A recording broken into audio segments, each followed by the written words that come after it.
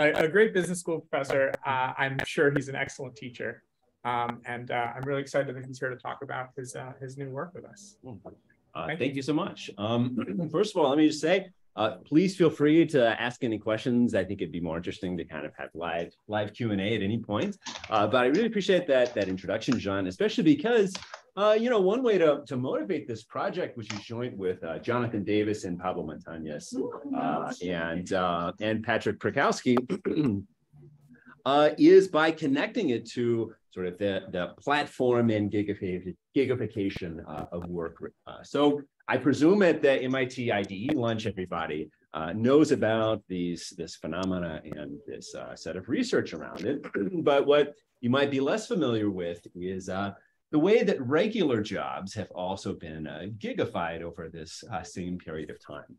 So what you're looking at here is an instance of software called Gloat, and several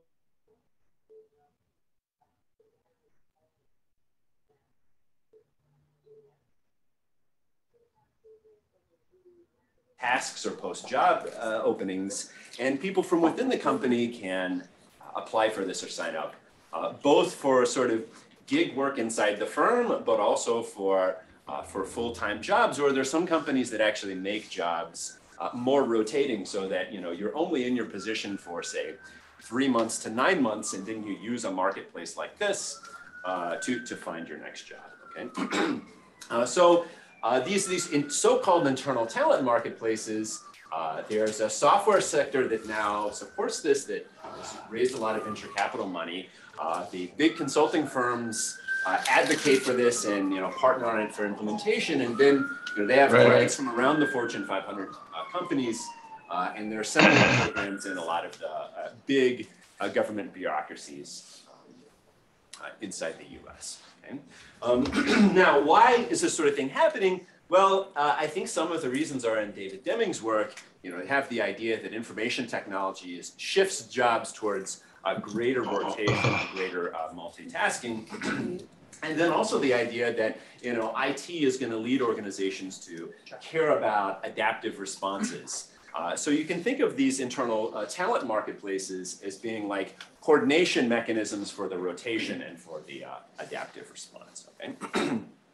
So these markets, I think, are similar to public-facing markets or other applications in market design. They're structured like two-sided markets. The two sides are the workers and the managers of the teams or the different tasks. And the sense in which they're like markets is the decision authority for who works on what resides in the nodes. It's the line managers and the workers themselves that are self-selecting into the different jobs. But I think there are also some big differences between these sorts of internal markets and the normal platforms and market design setups.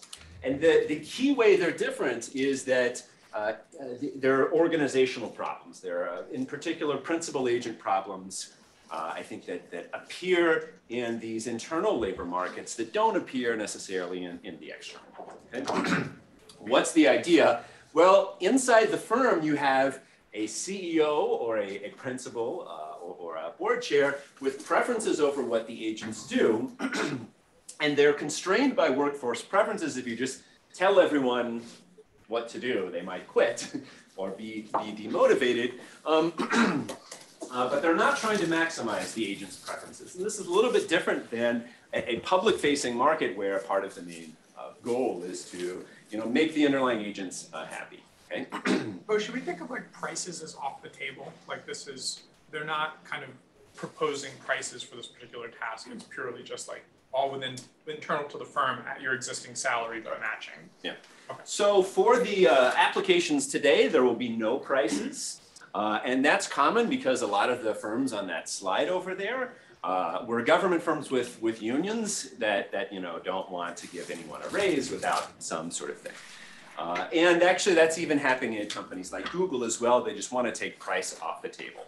Now, I do think that informally, there are some companies that say, hey, John, if you take this committee assignment that you're a good match for, that maybe I'm not, we'll give you a little bonus somewhere.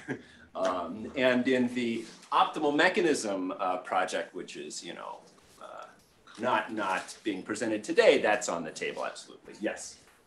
Assuming prices are stable, does this, by either removing some worker protections or otherwise, does it destabilize or make more fragile the relational contracts between the employer and the employee? As opposed to the explicit contract? Probably so. That's a potentially negative aspect of these that we're not getting into in this paper, even theoretically, but it is true that that by moving people around, you don't have as strong as relational contracts. Now, there are some other upsides to moving people around. In a lot of cases, the relational contract wasn't so good. I don't know if you've seen the work on so-called talent hoarding. But the people worried about this actually like this sort of gigification, because if you're being talent hoarded, you can just leave. And actually one company, which is Google, explicitly said, we love this idea because all the bad managers will just endogenously lose their teams. But it's true, there could be those negative side effects. But so you're already hearing that we have some agency and some coordination issues that come out of organizational economics, in addition to the market design issues that you would on a sort of normal platform, okay? So that's the general theme and topic we're exploring in this talk, and then in some related papers I'll tell you about as well, okay? In this talk, I will be presenting a theory model of these internal markets versus both normal management, where you don't have a market and you more like just tell people what to do, and in contrast to normal platform or market design, where there is no principle, where they just contract on their own, essentially, okay? And we'll be able to see what is being traded off, what's the nature of the trade-off, and what this depends on, okay? Then I'll be looking at presenting some empirical evidence about the key parameters of this model before. This is from a Fortune 500 company that has an internal talent market, but could also assign people in other ways. And we will be able to look at some data about skill match, measures of worker satisfaction, and various other things that come out of the model. Okay? So that gives you a sense of where we're going. The key trade-off theoretically that will be explored throughout the paper is this idea that the principal often wants to coordinate assignments. Okay, so there are reasons in the strategy literature or productivity literature about why you may want to coordinate multiple business activities. But there's also kind of obvious evidence that workers may need to be engaged in order for the firm to perform well, okay? And so these things could ultimately come in tension with each other, okay? So the boss would be happier if you have coordinated activities. Incidentally, I've been giving a bunch of motivation around productivity, but another very common form of coordination is the boss doesn't want segregation on the job, okay? So sometimes when you leave it up to worker preferences, homophily kicks in, and all the men are in one division, and all the women are in another division. But this coordination means, someone has to do something that they don't want. Maybe you have to work for a man when you didn't want to, or work for a woman if you didn't want to. Okay, that'd be an example. Or you might have to work on something you know how to do well, but you were sort of hoping to quote unquote grow, which, that's another margin where you actually see trade-offs in this data. So this coordination motivation trade-off is what the internal mechanisms are having to navigate. Okay? Let me give you a preview of a couple of empirical results to show you where you're going. Yes. Oh, wait, so. Okay. All right. Great. First thing, at least according to the executives, dictating matches is just much more productive. Okay? Specifically, it's about 36% higher compared to just randomly assigning people. Now, we will probably spend some time talking about whether the executives value the right matches. Can't really take a stand on whether that they were right. Okay, but according to their preferred performance metric, specified ex ante, it's more productive by a lot to just dictate. Okay. Compared to other interventions, like you would have to fire about 75% of the workforce and replace them with workers who are at the top 25% to get this 35% increase. It's like a large compared to other interventions. Sorry, Yes. what is random? Is random like just sort jobs to openings, people to openings totally randomly, or is Correct. it like workers have more say over which openings they move to? Random is the first thing you Random said. is random, okay. Yeah. Now we're talking about the workers' preferences, okay? So it turns out they don't really want their firm dictated match, okay? Even when they're, and it's not just that they don't like being told, but the actual, their preferences, I think, are quite different from this. And they also don't seem to want to maximize their individual productivity. Maximizing their individual productivity is, of course, not the same as doing what the firm wants overall, but they don't even want to do this. And it looks like dictating is about as desirable to workers and managers as a random draw. Okay, so that's how uncorrelated these preferences are. Okay, specifically, that would mean that about 90% of workers are in a tied for last place spot. Yes. Can I ask in what kind of time frame I should look at this? Because I can imagine maybe there is some initial match which is like highly productive, but then of course over time, either because learning is really important or because people would just quit because they don't like their task as much. So People are rotating about once every 1.5 years. okay, So that's still considerable.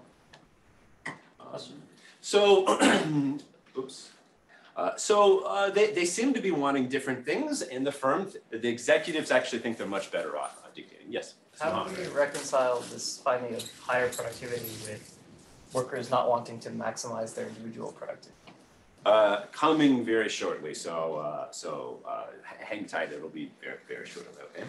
All right, now when we contrast this, you might think, well, surely the workers want some level of productivity. Yes, but to the tune of about 3% better than random, as opposed to the 36%. Okay? Now, of course, they like their job much, much better. Okay, 25% of them are now in the tied for last place, and the percentile rank of their match partner, increases about 40%. Okay, so big improvements on how they rank their matches. Okay? So now to I think Mohammed's question, is that right? Why is this? So I'll present two reasons, okay? Coming out of the data. The first one is around assortative matching. Essentially, the workforce generates a relatively assortative match where the best workers and the best managers want to be together. We can speculate about why. Not too hard, I don't think. But they team up and form, the exaggerated version of this is like super teams. Super teams within the firm. And the executives would actually prefer to spread talent out a little bit more. And we can estimate the production function. The execs believe there's a submodular production function where there are declining returns to talent. Your first superstar pays off a lot, the second one doesn't. And this is part of why they want to spread things out. One big reason why there's this difference, okay? The second thing is that the workers want on-the-job training. And they can actually label in their internal profiles what they are seeking on-the-job training for. And that's how we have data about it. And in their rankings, we can see that they value this training. It's a classic labor economics result that firms do not want to facilitate, to provide training, particularly for non-firm specific stuff because of the poaching externality. I train you up on things that the whole industry wants and you just get poached by someone else, okay?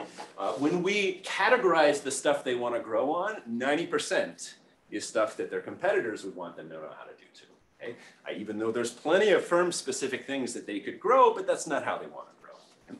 So we have this other source of tension between executives and firms' preferences being driven by this on-the-job training growth in poaching externalities. All right.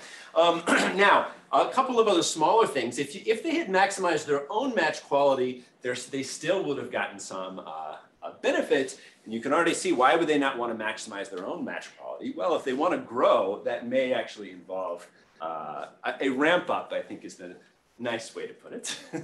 Not being good in the very beginning.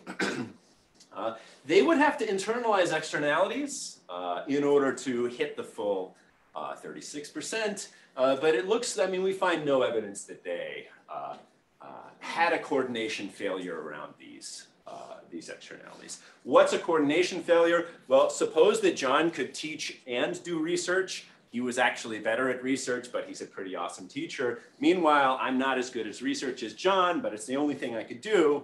Well, to maximize the overall productivity, maybe we put John in teaching and me in research, even though I'm kind of second best at it because, because of comparative advantage sort of things. That is not what's going on. Maybe you're surprised by that, maybe you're not. But I think that we can clearly see this. This is related to several strands of literature, but I'm just calling out the most relevant ones and not even very completely here.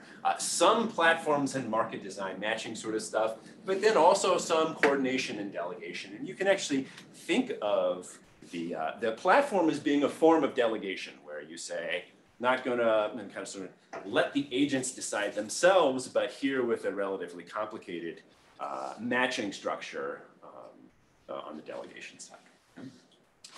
And related to happy workers being more productive, possibly as well. So with my remaining time, I'll just give you a sketch of the model and then spend most of the time on the empirical results. Let me know if you have any questions. Oops, but otherwise I could just jump in. It seems like everybody's already asked their questions. So, so I want to set this up partly so that you can imagine how an optimal model would work. But in this paper, we're only looking at kind of normal management of just command and control versus using the market. Okay? But suppose we have an organization with a single principal and then agents who are workers in managers. And we're looking at a balanced set, but most of this would generalize if you had more workers than managers or something like this. So every worker needs to be assigned, and there are lots of different ways to assign all of the workers together. And then we have this figure that doesn't appear in that many market design papers, which is the principal's value. This is sort of the government of the organization's value for matching a particular worker. And the CEO's goal, I'm just kind of going over this quickly, is to try to choose a matching of all workers that would maximize the sum of these things. Okay. And so there are some elements of coordination there, kind of along the lines of what the thought experiment with John and I research and teaching. With comparative advantage and things like this. And there's a spillover cost to having John, for example, do what he does best, if that's researching, because then he's blocking other people from doing that who may not have any kind of thing that they do second best. All right, so absent preferences, this is a pretty easy problem, but now we'll introduce some preferences which will constrain. If you make the workers too unhappy, they could just quit. Yes. Are we thinking of those VIGs as being independent of like worker and manager preferences, or are they function of those plus profit? I will show you the assumptions around that just a second, but I'll look at this from a couple of angles regarding that question. Okay? But now we're introducing these cardinal preferences, and we're just going to say everyone has an outside option. They can quit if this is not met. You could probably generalize this fairly easily by saying people slack off by X% if their preferences are not met. That I think the basic qualitative results I think would probably be the same. Okay? So now to Hong Yi's question, what assumptions are we making about the relationship between preferences and actual firm productivity? We'll go through 3 of these really quick. I do want to say that it seems like the first one matches the data best of all. That is, there's essentially no, no correlation between what the workers and the managers are trying to do, okay?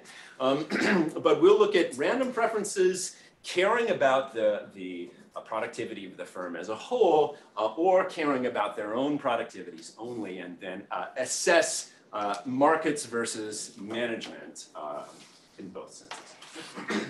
All right, so starting with the random preferences, I'll just tell you the theoretical results. Essentially, the CEO will want to just assign people if there's enough match-specific productivity. If the workers' outside options are relatively weak, there's really no threat of them leaving anyway. And then also if their match-specific preferences are pretty weak. Okay, if the workers say, I don't really care which thing I'm going to be going on, then the CEO will essentially pay no retention cost for doing whatever he wants. Okay? Now, on the flip side of this, if you have low match-specific productivity, essentially all the workers are generalists, then you pay no cost from just letting them do whatever they want to do. Okay? In fact, it's beneficial because you get happy workers being more productive, but without match-specific productivity penalties, because there's no match-specific productivity in this kind of worker generalist sort of world. Okay? Now, an important caveat, I think, to all of this is that we're assuming that the CEO actually knows what's most productive and can command people to do productive things, but they might not, and it's not too hard to show that theoretically if the CEO observes productivity with noise, then the benefits of command and control are going to go down. Okay? In the empirical section, we'll be able to show something about how noisy do CEO beliefs have to be until you may as well just let people pick their own jobs, because even if there is match-specific productivity, if the CEO doesn't know that, you can't really harness it. Okay? Yes. So when you say the command and control, that ignores the outside option. Like it basically may match somebody with an outside option that will make that person quit. Yes. As opposed to doing a maximum matching where that edge would have value 0 because that person would quit. So here, in this command and control, the CEO, it's private information what the preferences are. Okay. Okay. And so they, part of what the market is going to do is reveal something about preferences. So it's not that the CEO doesn't know you're going to quit, or doesn't care that you're going to quit. It's just that they don't know, and you need some strategy-proof, incentive-compatible type of mechanism to reveal it. But I think we're on the same page, right? All right, great. All right, so second model, and then I'm going through this pretty fast, is now suppose that the CEO and workers are perfectly aligned in the sense that when the firm does better, the workers do better. I think this is really hard to actually implement in practice with profit sharing, or even just with a culture of highly motivated people or something like this. But what we can show is that the market is still not necessarily better than command and control. And this comes up for 2 reasons. First of all, you have interdependent values, where the value of me teaching depends on what John is going to do. And that produces multiple equilibrium. And so then you have the possibility of arriving at a bad equilibrium, where you actually still would like some sort of principle to perform a coordination task by setting the, helping guide people to the most productive equilibrium. Okay? Now, it just as an example of this, it could be the case that, I think John's going to do the wrong thing, and so then it makes sense for me to do the wrong thing. You could get into one of these spirals based on beliefs that are almost like bank runs, where the beliefs about what other people are doing are pushing the firm to a bad equilibrium. All right, the second thing is that even if they somehow avoid multiple equilibria and arrive at the best outcome, that you could just have someone dictate to the same thing. And there's no big penalty to this in the perfect alignment world, because that's what the workers would want anyway. In this world, they have very little private information I mean, you need the workers to have separate sources of utility, I think, to make this interesting at all. Otherwise, they're happy just being drones and doing whatever the CEO tells them, because that's what's best for the firm overall. Okay. So this is model 2, and then finally the workers can care narrowly about their own productivity and not anybody else's. And we can show this is also insufficient to maximize the output of the firm, even taking quitting into account. Organizational externalities are going to be the story, and the displacement externalities are here, okay? Now, in my little teaching and research story, suppose John was being paid based on his own output to the, not caring about how the organization would want to perform. Well, he'd prefer to do research in that case, okay, if that is what he is most productive doing. But that would leave me without anything else to do if we had only had one slot for each. And so the firm would not, perform optimally overall, even though everybody was being paid based on their individual output, okay? You can also think of talent hoarding as being related to this, okay? All managers want to maximize their own team's performance and sort of hoard the best people. In some cases, it might make more sense to send a worker, to another team where they're actually more needed. But this caring about your own productivity doesn't create the, the opportunity for them. Now, there are certain production functions where this would work out, particularly if you have, a super modular production function where super teams are the best thing. Then matching, maximizing your productivity would mean matching up with whoever the best person on the other side is, okay? This is possible now, at least in our empirical setting. We have an example where, the executives think it's not super modular. They actually want to spread talent around and make sure that every single project meets its minimum benchmarks, as opposed to having whatever right-hand upper tail of outcomes might also be possible. Yes? This is a static setting, or is this dynamic? Like, are there repeat times? Because it's a gig setting. Like, I could imagine that there would be some big frictions to changing teams that might make it be better for you to just stay on some team that you're already on, because you've learned the data they use and how to deal with the manager, whatever. Do you think about that in that sort of dynamic setting? The theory model is not dynamic. Some of the dynamic issues can get folded into the present, in various ways, but not all of them. The firm, which I'm about to go to next, they do stagger the rotations so that not everyone is going on the market at the same time. Thus, there will be coworkers on the receiving end, so that they can actually teach the new people what to do, and that sort of thing. But I do think that's probably important in practice. Okay, so should you adopt this or not? I think the punchline from a 5,000 foot view is it depends on the particular microeconomics and strategy of the setting. It depends on particularly how much asymmetric information is there. Like, is there a real risk of people quitting, or most people, they know, generally speaking, who's happy doing what jobs, okay? What's the production technology? Is it supermodular or submodular? What, all these various things, okay?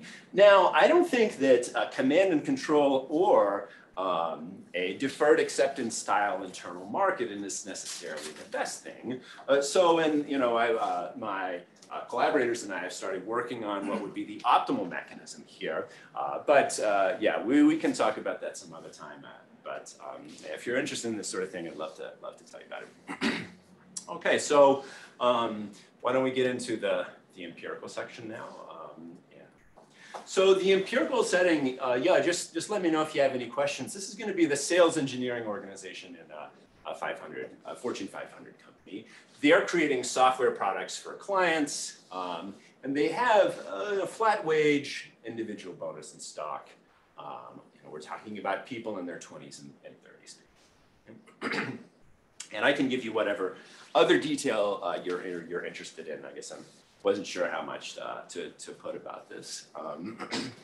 The sample of our data starts with this new system to give workers more choice through the deferred acceptance algorithm. Okay, I'll give you a sense of what this looks like.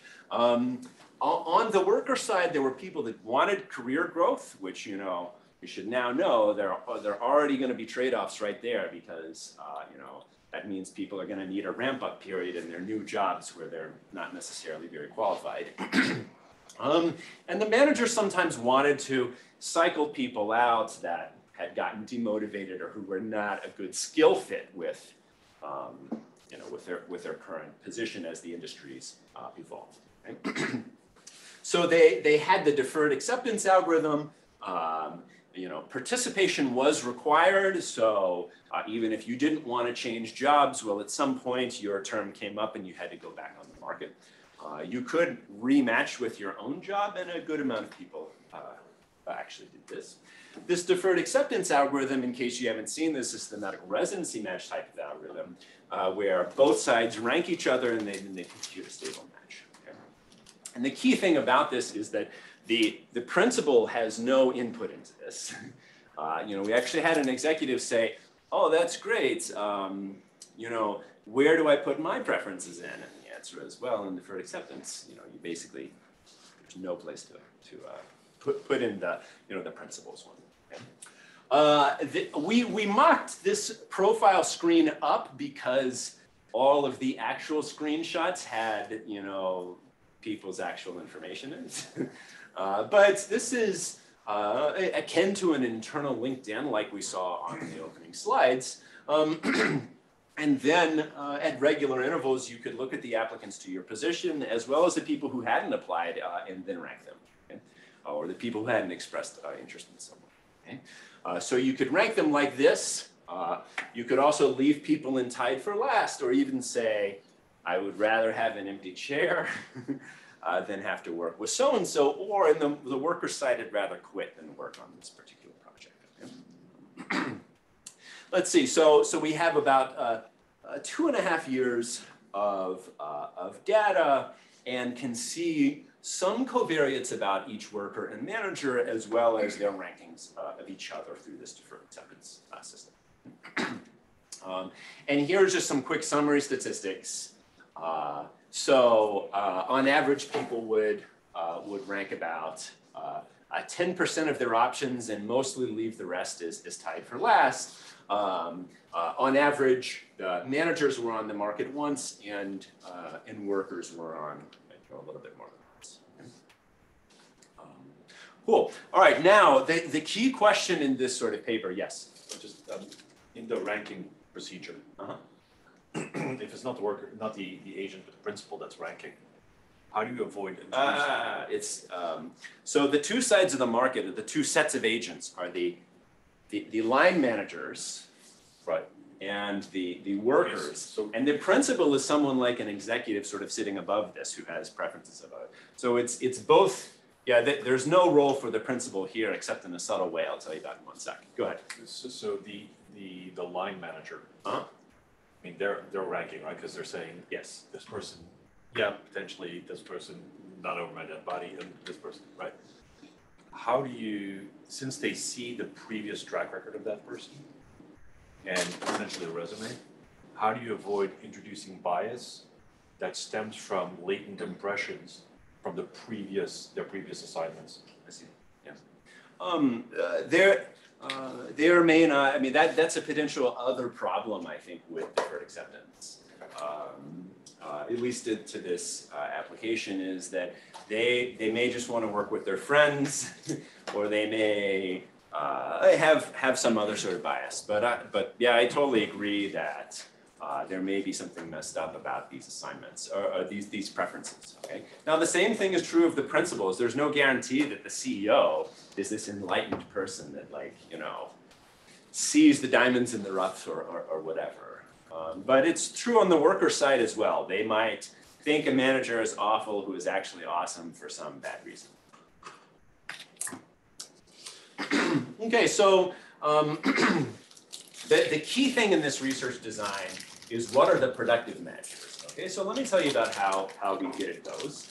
There are a series of papers that are similar to the design that we're doing, where they estimate match-specific productivity about doctors, police officers, teachers, okay. And generally what they're doing is that they have some historical data about output in an objective sense, wherever this is possible. And because of the endogeneity of historical assignment, they're doing various clever things to recover a productive, you know, a productivity function using natural experiments that happened in the past. Okay? So we are doing essentially that same research design. Okay. Now there's some good news and some bad news. The good news is they figured this out themselves and ran these research designs essentially themselves. Okay, so it's as if they did the methods kind of in this this paper. Okay, using their own objective and subjective notions of what match quality is to fit this sort of model. Okay. And the reason is they were worried about this exact problem that we've been talking about. What if the workers team up with their buddies and just start wasting the firm's time?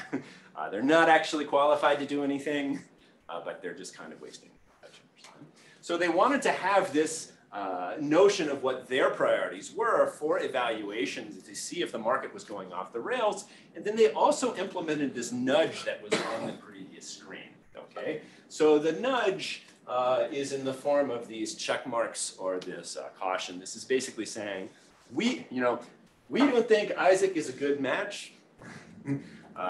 Caution about doing this. Okay. Now, I will show you later, but it looks as though the workers ignored this. That is not causally identified, but it seems like their preferences are uncorrelated with those, with those scores. Yeah? And insofar as they were, they could have been even more uncorrelated absent these nudges. Okay, yes? Was there really any explanation with the assignments of the nudges, or just like you get one of these three symbols and nothing else? There was some explanation. I don't know if they read or understood it, but there was some explanation saying what the general objective of the nudges was, and then a little bit of detail about what went into it, which I'll show now. Okay?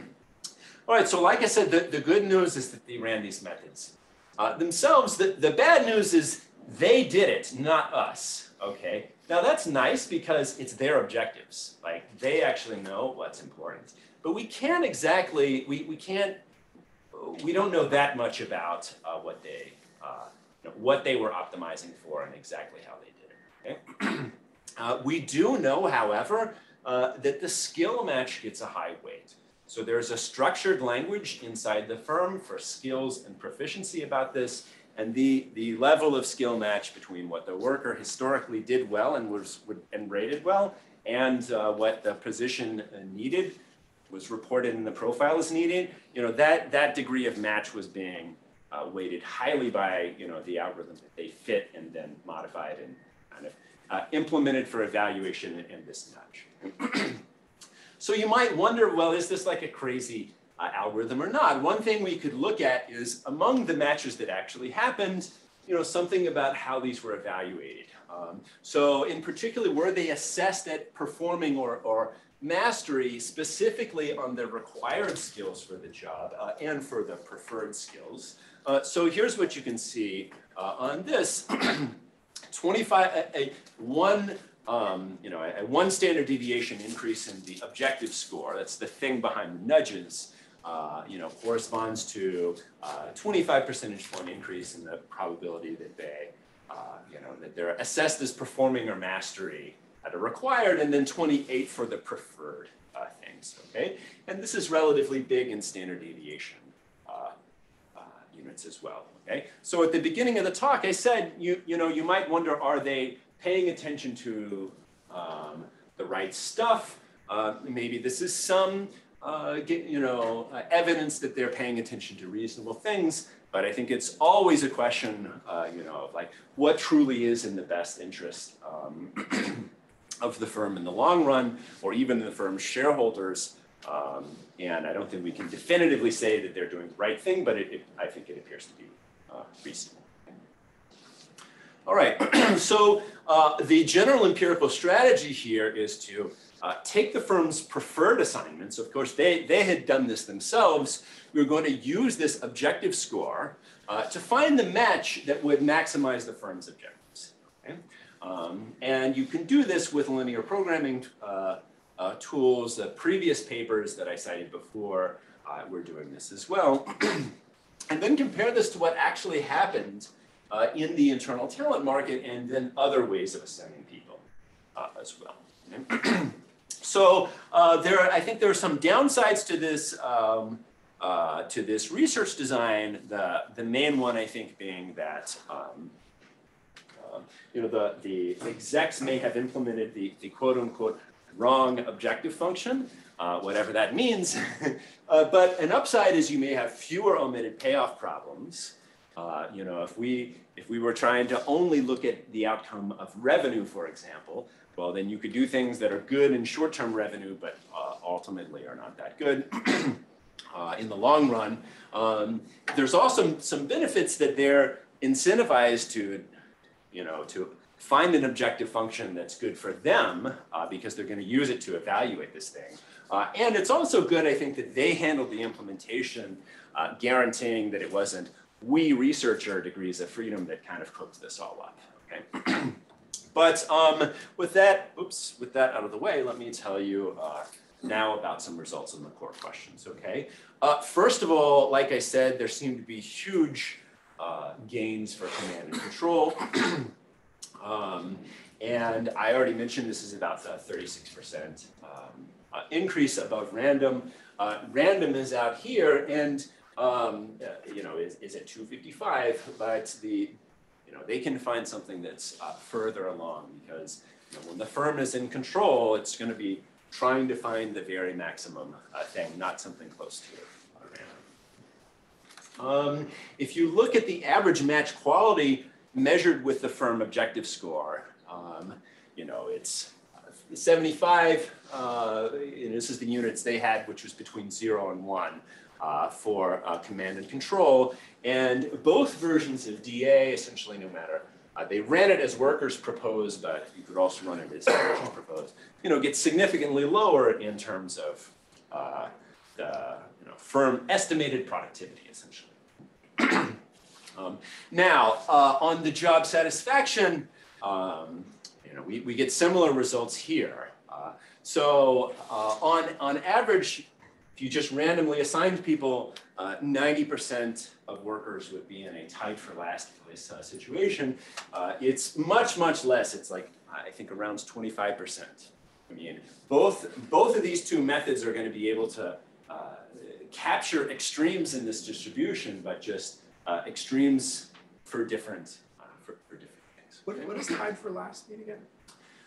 That means that you said that working with this match partner was better than quitting, but it's the smallest above your reservation. Yes, yeah, exactly. Exactly. And like I said, this is about a 40 percentile increase in the rank, okay? or how much you like, how you ranked the person that you're with. Okay? So there are a lot of people in deferred acceptance getting their number 1, 2, 3, 4, sometimes 5. Here, people are getting much further in their different rankings when the firm is in charge. All right, so what are the preferences that generated these results? I'm just going to go through this quickly to make sure that we have enough time.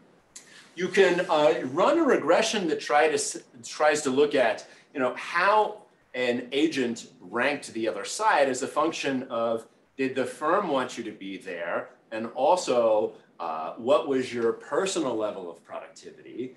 And this is kind of like the case 2 and 3 comparison we were looking at before.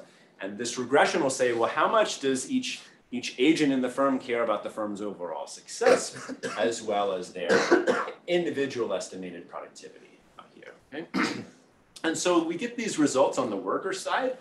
You can do this in a rank ordered logit version too, but it looks like they don't care about these things very much.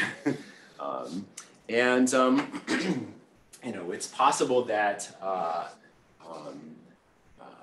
the incentives of the firm, either at the individual or at the firm level, are just not strong enough for them to really care that much about this, as opposed to other objectives like growing, or like being on a high-profile project or working with a well-known manager or something like this. Same thing with the manager side. Now, you might wonder, well, what would happen if workers tried to maximize their own productivity, ignoring the benefits on everybody else? Well, we can run this simulation and see that delegating improves by about 24% in that world, but you need to internalize the externalities in order to get all the way to the 36%. We can try to measure whether there was a coordination failure. So I mentioned earlier that there's multiple equilibria, you can try to measure whether or not they tried to do the right thing for the firm, conditional on what other people were doing, and we essentially find no evidence for this. And the other major reason I think that, as I alluded to earlier, that there was this difference is that lots of the workers wanted growth,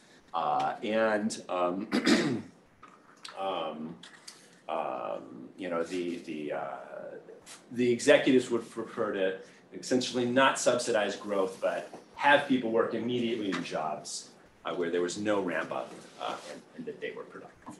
Okay. We also see this result on assortedness of different matching. I'm kind of hurrying through this a little bit, but what this slide generates is a measure of disassortative matching as a function of the average quality of each worker and manager assessed across lots of different potential matches. And the firm dictated match is a lot more negatively assortative. So the best worker is not working with the best manager. Actually, it's more likely that the best worker is working on the worst manager or the worst project, trying to drag them up as opposed to having the complementarities of 2 stars. Okay. Now, here's an important check, I think. I mentioned that if you observe, if the principal observes the objectives noisily, the principal might have no idea what the most productive matches are. And it's easy to show theoretically that as there's more noise, the benefits of command and control start to go away, because you may as well let workers be happy if you actually don't know. Okay. Now, this directly speaks to the question in our research design, which is that the firm may have fit the wrong regression or whatever with regards to its estimate of match-specific quality. Okay. So we have looked at this question of how off would the objective score have to be to destroy the results. Okay. Specifically, the result that the dictated match was going to be more productive. Okay. So what we've done in this last exercise is we're assuming that the firm objective score is actually the truth plus some noise. And you can think of this as being like, random IID noise with some variance, and we're going to add more and more noise. We'll start off with a correlation of 1 between the estimated objectives or productivities and this, and what the true ones are. And as you add more and more noise, these go all the way to a correlation of 0, right? So having done that, we'll then rerun the entire exercise and say, well, is it still true that deferred accept, that command and control is generating what the executives would think ex post are better matches. So here are the results we get.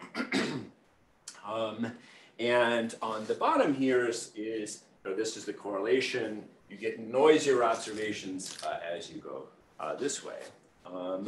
And this is around 0.3, okay? This is the last one where you can reject the difference between command and control. The command and control minus deferred acceptance is still above 0, okay?